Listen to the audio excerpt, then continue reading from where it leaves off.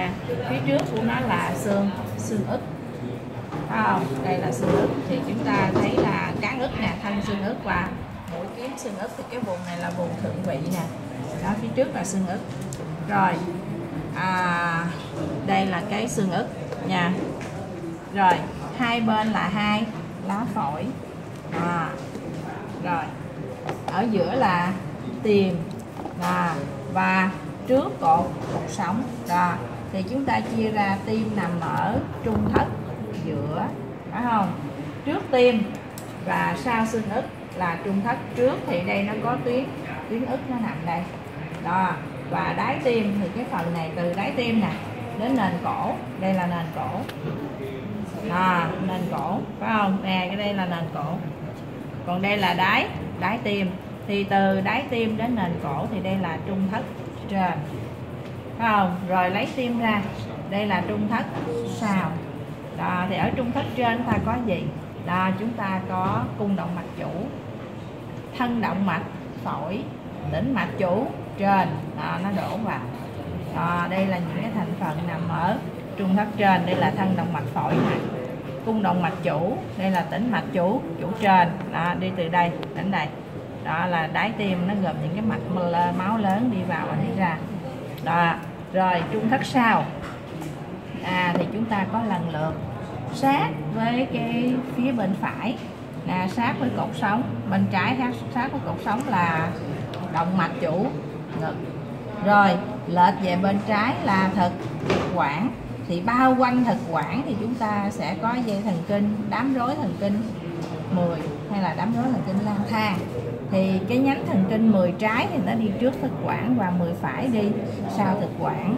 Rồi trước cái thực quản nữa thì chúng ta thấy đây là cái khí quản, thì nó sẽ chia ra hai cái phế quản gốc đến đốt sống ngực 4 đó, thì 6 hoặc 7 thì nó chia ra hai phế quản gốc bên phải và phế quản gốc bên trái. Rồi nếu mà chúng ta lấy những cái thành phần mà cắt thực quản ra, cắt cái động mạch chủ ngực ra, cắt khí quản ra, thì sát cột sống ta còn sẽ thấy được tĩnh mạch đơn, tĩnh mạch bán đơn và ống ngực và các cái chuỗi hạch thần kinh giao cảm. Đó thì cái vùng sau này nè, đó, thành ra rất là dễ bị bệnh lý, mà bị bệnh lý thì khó phát hiện, và khi phát hiện được là gần chết rồi. Đó thì thường cái thực quản hay bị ung thư thực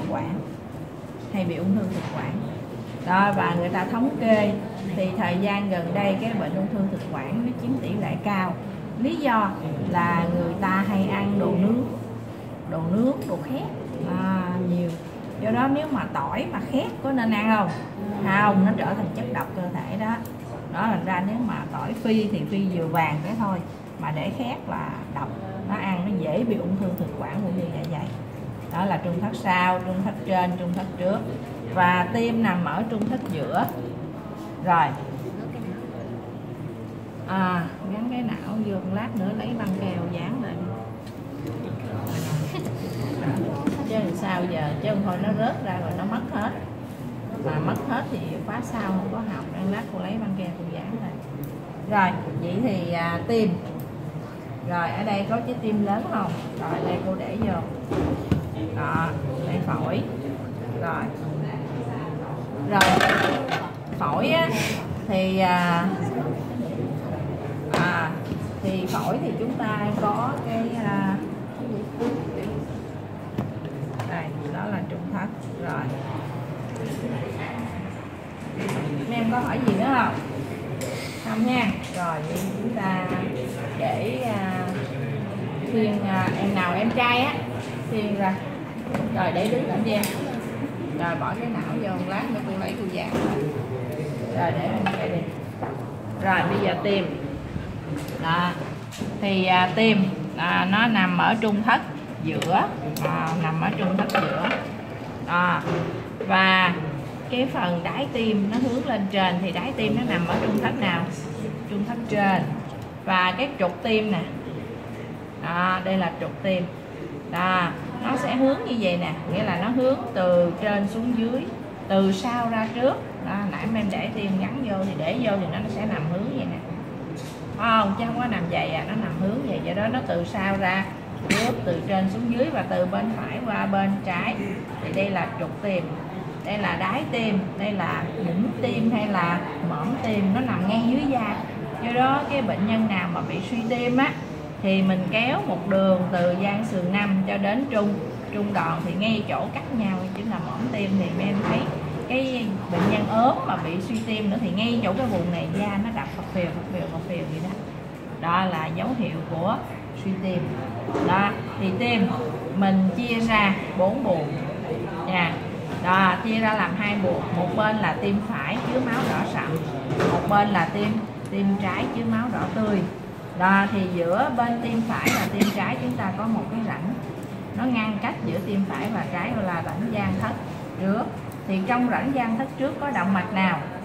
Đây là nhánh gian thất trước của động mạch vành trái, và tĩnh mạch đi theo nó là tĩnh mạch vành trái, phải không? Không, tĩnh mạch tim lớn. Đó, mấy anh thấy 3 cái tĩnh mạch chánh nuôi tim là nhánh gian thất trước của động mạch vành trái, và tĩnh mạch đi theo nó là tĩnh mạch tim lớn. Đó, nó khác. Rồi cái nhánh chính thứ hai nữa, đây là nhánh gian thất sau của động mạch vành phải. Tĩnh mạch đi theo nó là tĩnh mạch tim gì? Tim giữa. Tim giữa. Rồi ở đây thì cái nhánh nuôi ở phía mặt trước thất trái, rồi giờ nuôi ở phía mặt sau thất trái. Thì nhánh này là nhánh thất trái sau. Nhánh thất trái sau thì tĩnh mạch đi theo nó cũng là tĩnh mạch thất trái sau tên. Rồi nuôi ở thất phải. Nuôi ở thất phải. Đó thì đây là nhánh bờ phải thất phải, phải không? Là nhánh của cái động mạch vành phải, và tĩnh mạch đi theo nó là tĩnh mạch tim bé. Đây, đó là tĩnh mạch tim bé. Đây là nhánh bờ phải thất phải, và tĩnh mạch đi theo nó là tĩnh mạch tim bé. Rồi bây giờ nhìn phía ngoài. Đây là rãnh gian thất trước, có nhánh gian thất trước động mạch vành phải và tĩnh mạch tim lớn. Rồi rãnh gian thất sau thì cái mặt này nè, không phải gọi là mặt sau, nhưng mà nó nằm tì lên cơ hoạch, thì mặt này gọi là mặt gì? Mặt hoạch, chứ không phải mặt sau nha. Và mặt sau thì có rãnh gian thất sau và tĩnh mạch tim giữa. Tĩnh mạch tim bé, tĩnh mạch thất trái sau. Động mạch thất trái sau nó dinh dưỡng cho mặt sau thất trái. Mấy cái này thi lý thuyết cô hỏi đó. Dinh dưỡng cho mặt sau thất trái là động mạch nào, tĩnh mạch nào? Là động mạch thất trái sau và tĩnh mạch thất trái sau. Rồi dinh dưỡng cho mặt sau của thất phải là động mạch nào, tĩnh mạch nào? Động mạch nhánh gian thất sau, động mạch vành phải và tĩnh mạch tim giữa. Rồi dinh dưỡng cho mặt trước nha của thất trái là tĩnh mạch tim nhánh gian thất trước của động mạch vành trái và tĩnh mạch tim lớn. Đó. Rồi dinh dưỡng cho ở phía sau. Đó thì chúng ta có nhánh chạy vòng ra sau, nhánh này là nhánh mũ. Đó thì nó sẽ cho nhánh thất trái sau. Đó, và tĩnh mạch thất trái sau nó dinh dưỡng bên đây hết, mặt sau thất trái. Tất cả những tĩnh mạch nuôi tim, mạch máu động mạch nuôi tim thì nó sẽ bị nghẹn. Tại sao? Thì những động mạch này rất là nhỏ. Cái tim này phóng đại lên là tim bò, không phải tim người nha. Tim người là tim bé lớn đó đó. Đưa đây cô xem. Đó, trái tim người bé lớn vậy nè. Đó thì mình muốn biết tim mình bé lớn mình nắm tay là đó thì tim này mới là tim người, còn tim về là tim bò rồi nha. Chứ không phải tim người. Đó. Do đó cái tim này đã phóng đại lên rồi. Đó thì cái mạch máu này phóng đại lên rồi, chứ thật sự mạch máu nuôi tim nó nhỏ xíu vậy nè. Nó nhỏ vậy nè em, thật sự nó nhỏ vậy. Do đó với những người mà bị cholesterol huyết, nghĩa là sao? Có mỡ ở trong máu, mỡ trong máu nó cao thì nó sẽ làm nghẹt những cái mạch máu này, nhất là những cái mạch máu nhỏ. Thì do đó dụ như mạch máu lớn thì nó còn đẩy qua được, mạch máu nhỏ nó qua không được, nó kẹt cái mỡ đây nè. Vậy thì nguyên cái vùng này, dụ như cái mỡ nó tới nó chặn ngay đây, máu không tới nuôi cái vùng này được, vậy thì nguyên cái vùng này sao? Bị hoại tử. Thì nó sẽ, cơ tim nó sẽ bị thúi, nó bị bụng và nó lủng một lỗ. khi mà nó thủng rồi thì máu trào ra và bệnh nhân sẽ chết, coi như chết đột ngột, gọi là đột tử.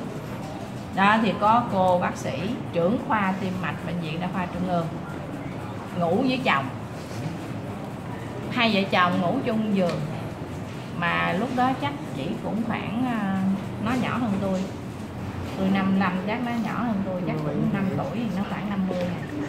Mà lúc chồng mất thì chắc khoảng 40 mấy nè. Nửa đêm thức dậy ông chồng chết ngắt. Đó thì gặp ngoài chợ á, cô đi chợ gặp lúc trước ông xã hay chở đi chợ, cái cô hỏi ủa sao ông xã chở đi nữa nó không chết rồi, nói ủa sao chết, nó không biết sao ổng ngủ trong đêm cái sáng cái gì rồi mình ông chết rồi, là biết chết lâu rồi. Đó, thành ra không có đem vô bệnh viện cấp cứu, hỏi về nguyên nhân chết thì sao. Thì hai cái chết đột tử trong đêm là một là bị tai biến mạch máu não, không, nó đứt mạch máu não và máu nó chảy ngập trong não hết, và trong lúc mình ngủ như vậy đó thì máu nó chảy ngập, cái nó ức chế trung khu hô hấp, cái nó mình thở nhẹ nhẹ dần ngưng thở luôn, và nó ức chế trung khu tim mạch, làm cho tim đập chậm dần ngưng tim luôn, và chết luôn trong đêm. Và người nhà không hay gọi là đột tử. Trường hợp thứ hai là nhồi máu cơ tim, đó cũng là đột tử luôn.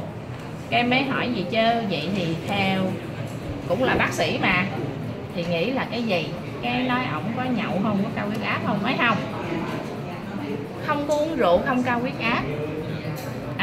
Vậy thì cũng có thể là mình không nghĩ nhiều đến cái tai biến máu não, nhưng mà cũng có thể có vậy chứ, phải không? Rồi hỏi ổng sao cơ địa ông sao, nói cơ địa ổng cholesterol huyết cao. Vậy là có cholesterol trong máu, vậy là mình nghĩ đến cái gì nhiều? Máu cơ tim.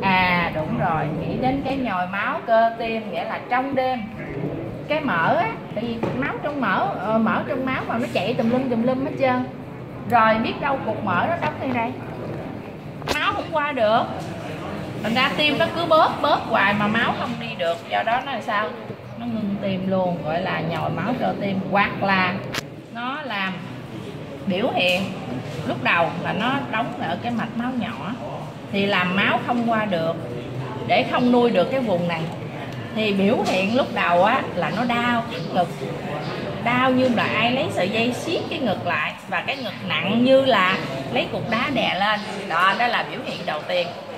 Rồi sau từ từ thì thấy nó đau lan lên cái hình đó, cánh tay vai trái rồi cánh tay trái, và sau đó cảm thấy mệt, và có người diễn biến một thời gian vài tháng, 1 năm rồi cái tự nhiên mới đột ngột chết trong đêm. Đó, còn này không bệnh không gì hết, tự nhiên chết đột ngột. Đó, nhưng mà là chồng của bác sĩ, thành ra không có mổ tử thi, phải không? Chỉ nghĩ thôi chết rồi mổ chi ra đau lòng, do đó thôi để vậy chung luôn. Đó, do đó thường những cái chết mà đột tử trong đêm đột ngột đó, người nhà không hay đó, là thường là một là do tai biến não, hai là nhồi máu cơ tim. Đó, nhồi máu cơ tim thì nó làm tắc một cái đoạn này nè, mỡ nó làm tắc cái đoạn này, thì đó nguyên cái vùng này hoại tử. Rồi thứ hai là cái máu đi về theo tĩnh mạch, thì các tĩnh mạch nó sẽ đưa máu về một cái vùng rất là lớn. Đó, nó nằm, cái này không phải là tĩnh mạch nữa mà là cái lá, cái lá nó từ cái màng tim này nó tách ra, lá màng tim thì có 3 lá, bên ngoài là ngoại tâm mạc, bên trong là nội tâm mạc. Đó, nó nằm ở đây. Đó, đây là nội tâm mạc. Đó, thì ngoại tâm mạc chia 3 lá nữa, ngoại tâm mạc sợi, ngoại tâm mạc lá thành, đó, và lá tạng. Đó thì cái xoang tĩnh mạch chính là ngoại tâm mạc, lá thành và lá tạng, nó nằm đây, và máu tĩnh mạch đi trong này, tất cả tĩnh mạch nuôi tim gom về đây, và cuối cùng nó đổ vô đây, nó đổ vô tâm nhĩ phải ở cái lỗ này, gọi là lỗ xoang tĩnh mạch vành. Đó, và lỗ xoang tĩnh mạch vành có van, và máu từ ở trên đổ về tim tâm nhĩ phải. Tất cả máu đen đó hay là máu tĩnh mạch đổ về tim ở tâm nhĩ phải là 3 lỗ. Đây là lỗ tĩnh mạch chủ, trên không van, lỗ tĩnh mạch chủ dưới có van, và lỗ son tĩnh mạch vành có van. Đây lỗ son tĩnh mạch vành. Còn giữa cái nhĩ trái và nhĩ phải thì có cái hố này là hố bột dục. Đúng rồi. Rồi bây giờ cắt trái tim ra thì chúng ta sẽ thấy đây là vách gian thất cơ, nó dày. Đây là vách gian thất cơ. Rồi đây là tâm nhĩ, tâm thất trái, tâm thất trái và thành tâm thất trái dày. Còn nguyên cái này là tâm thất phải, thành của tâm thất phải mỏng hơn. Đây thành tâm thất phải nè, thành tâm thất trái nè, dày hơn. Tại sao? Bởi vì tâm thất trái nó phải sao? Bóp một cái lực thật mạnh để đưa máu đi theo cung động mạch chủ để đi vào cơ thể. Đó, thì đây là thành tâm thất phải mỏng hơn, vì nó chỉ bơm máu lên phổi thôi. Đây là thành tâm thất trái dày. Còn đây là vách gian thất cơ, và cái phần mỏng chỗ này nè gọi là vách gian thất màng. Và ở giữa nhĩ phải thất phải chúng ta có van 3 lá. Đây là lá trước, lá sau và lá vách. Thì ở sau cái lá vách ở đây chúng ta sẽ có một cái lỗ, nó thông nhĩ phải và thất trái. Do đó máu đen từ nhĩ phải qua cái lỗ này nè, qua đây nè em, qua cái lỗ này nè để qua thất trái. Do đó thông liên thất thật sự là thông từ nhĩ phải qua thất trái. Đây cái lỗ nó chỗ nằm ở vách gian thất màng, nằm ở đây. Gọi là lỗ, đúng ra là lỗ nhĩ thất mới đúng. Và cái đó bệnh đó gọi là thông liên thất, cái đúng ra là thông nhĩ thất. Rồi ở tâm tim thì máu nó đổ về đầy tâm nhĩ.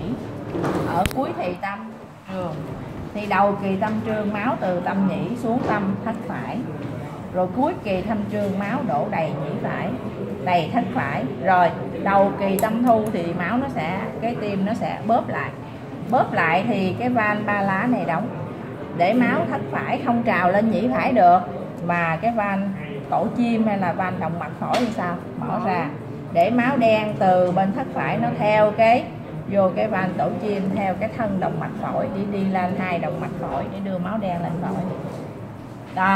Rồi bây giờ bên tâm nhĩ trái thì thành sao của tâm nhĩ trái rất là mỏng, nó tiếp xúc với lại thực quản, cung động mạch chủ, và chúng ta cũng thấy đây là hố bầu dục, và nó có 4 lỗ để nó đổ máu đỏ vào theo 4 tĩnh mạch phổi. Do đây không phải động mạch phổi nha, đây không phải là động mạch phổi, mà đây là 2 tĩnh mạch phổi phải, đây là 2 tĩnh mạch phổi trái. Còn nguyên cái này là tâm nhĩ trái, tâm nhĩ trái. Thì mở ra người ta thấy đây là tĩnh mạch phổi, không phải động mạch phổi. Thi chỉ vô đây toàn là em nói động mạch phổi không à, tĩnh mạch phổi. Thì mở ra thì chúng ta thấy nó có 4 lỗ, 2 lỗ tĩnh mạch phổi phải, 2 lỗ tĩnh mạch phổi trái. Và cái lỗ mà nó thông từ nhĩ trái xuống thất trái thì lỗ này là lỗ nhĩ thất, lỗ nhĩ thất trái, và nó có van 2 lá. Và từ cái thành tâm thất trái này chúng ta cũng thấy có một cái lỗ, và nó đậy bởi cái van tổ chim. Thì đó là lỗ động mạch chủ. Thì đây là lá trái, lá phải và lá sau. Còn lỗ động mạch phổi thì chúng ta có lá trước nè, lá phải, lá trái đó, và sau lỗ động mạch phổi là lỗ động mạch chủ.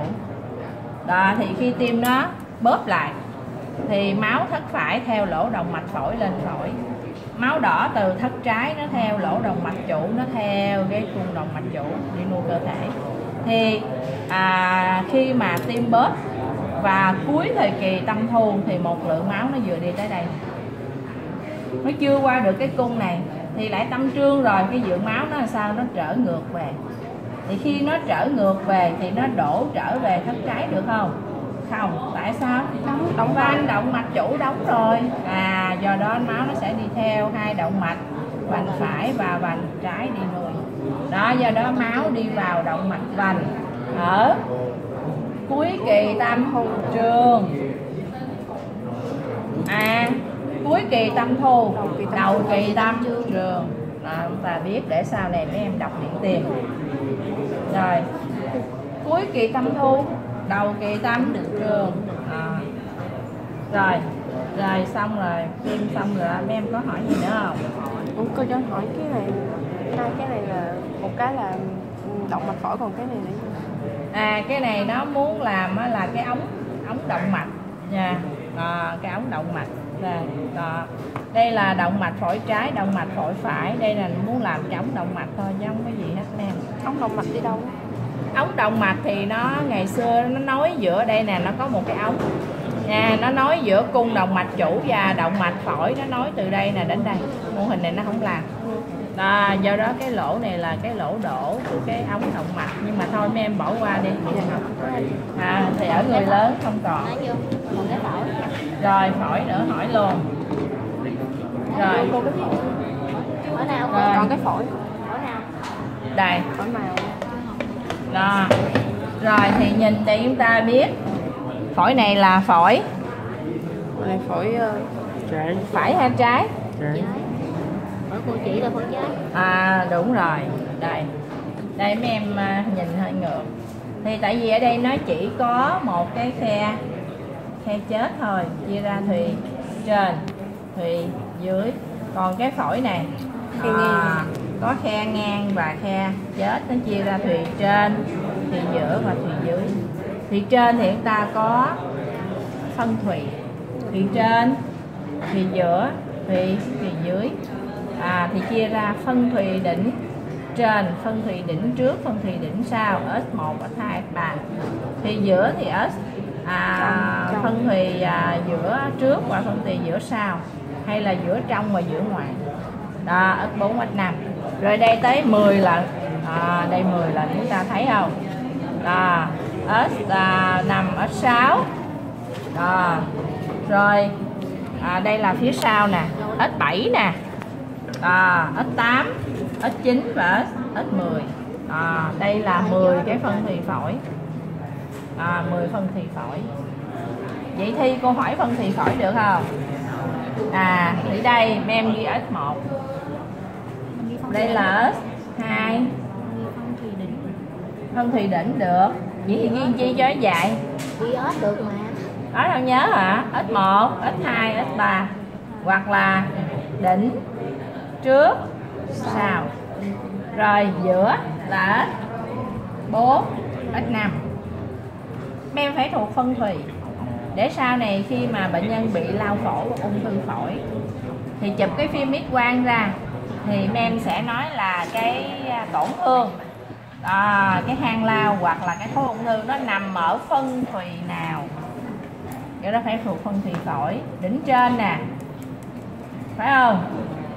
Đỉnh trên thì tùy theo mỗi sách đây, tùy mỗi sách nó phân chia mỗi cách khác nhau, nhưng mà chúng ta bám vào atlas chúng ta học thôi. Là S1 nè là đỉnh nha, phân thùy đỉnh. Đây là thùy trên, thùy giữa, thùy dưới. Còn này là phân thùy. Phân thùy nè, phân thùy nè, hạ phân thùy nè. Rồi gì? Rồi tiểu thùy. Rồi cuối cùng là tiểu phế nang, rồi phế nang. Đó thành ra mấy em nhớ. Đây là S1 nè, chúng ta bám theo là thùy đỉnh. Rồi S2 là cái màu này, S2 là sau. Rồi S2 là sau. Đây là S3 là trước, đỉnh, sau, trước. Rồi cái màu này nè là ngoài, đây là trong. Ngoài nè là S4, đây là trong là S5. Nhớ không? Như zig zag vậy đó. Rồi cha không lẽ viết lên đây đâu. Viết lên đây nha. Không mà được, viết rồi mai mốt thi nó biết rồi sao. Nếu viết đó thì thi không có hỏi được, còn không viết thì thi mới hỏi được thôi. Còn đừng viết đi nó xấu nó dơ, mấy em phải nhớ nha. Rồi bây giờ cái thì dưới cái màu xanh này nè là trước là x8, tới đây là x9, phải không? Rồi ở phía sau nè x8 x9, rồi tới cái chỗ này nè là x10, và ở đây là x7, x7 x6 đâu? x6 ở phía trên, x6 phía này, thấy chưa? Thấy không? Nè x6 nè, x1, x2, x3, đây nè, 1 nè, 2, 3, rồi cái này là 4, 5, đó 4, 5. Rồi cái màu xanh này nè, sát cái này nè là x8, x tím này nè là x6, x6, x8, x9, x7 là xong rồi x7, x7, x10, đó, thuộc được không? còn zig zag của nó rồi mà. Zig zag làm sao? Đâu? 1, 2, 3, 4, 5. Đây, 1, 2, 3, 4, 5. Rồi đây 6. 6, còn này là 7 sao? 6. 6. Rồi 7 phía sau nè, đúng rồi, 8, 9, 10. Đó, mấy em nhớ vậy đó. Đợi nữa, sau này chụp phim X-quang mấy em đọc là chận thân đó nha. Do đó, sau này đi bệnh viện á, thì 10 giờ 9 giờ thì cái giờ đó là giờ bác sĩ đọc phim để trả phim. 9 giờ nên chạy xuống phòng X-quang, ngồi kế bên bác sĩ đọc phim mình học nha. Rồi bây giờ trái thì chỉ có trên và dưới, nhưng mà đó giữa là do nó nhập lại. Cái này S1 nè, S1, rồi đây là S2, đó này là 1 cộng 2 luôn nè, 1 cộng 2 luôn, đúng đây 1, 2 luôn. Rồi cái màu tím này là S6, còn ở đây nè là 3, đây là 4, đây là 5, 1, 2, 3, 4, 5. Dễ không? 1, 2, 3, 4, 5. Rồi này là cái gì? 6. 7 cộng 8. 7 cộng 8, 9. Đây là 10. Rồi. Thì mỗi một phổi có 10 phân thùy. Và sau này nhiệm vụ của ta là xác định coi cái tổn thương hang lao hay là cái khối ung thư nó nằm ở phân thùy nào. Và em phải đọc. Rồi rốn phổi. Thì rốn phổi thì cái lá màng phổi ngoài đó, màng phổi tạng đó, màng phổi thành nó gặp nhau chỗ này. Và ở đây là cái vợt nó chạy ra ngoài. Cái vợt chạy ra ngoài thì chúng ta thấy ở cái phổi ở bên phải nha, thì chúng ta sẽ thấy hai cái rốn phổi chúng ta so sánh nè. Khí quản nằm ở trên, thấy không? Rồi động mạch phổi nằm ở trên luôn, và hai tĩnh mạch phổi nằm ở dưới. Đó, chúng ta biết cái thứ tự để sau này nếu mà trở thành phẫu thuật viên vào cắt phổi á, thì chúng ta biết chỗ nào là động mạch, tĩnh mạch, khí quản để chúng ta cắt. Còn những cái này là các cái hạch bạch huyết ở rốn phổi. Rồi em hỏi gì nữa? Chấm xanh này là hạch bạch huyết em. Được chưa? Bên phải là hỏi gì nữa không?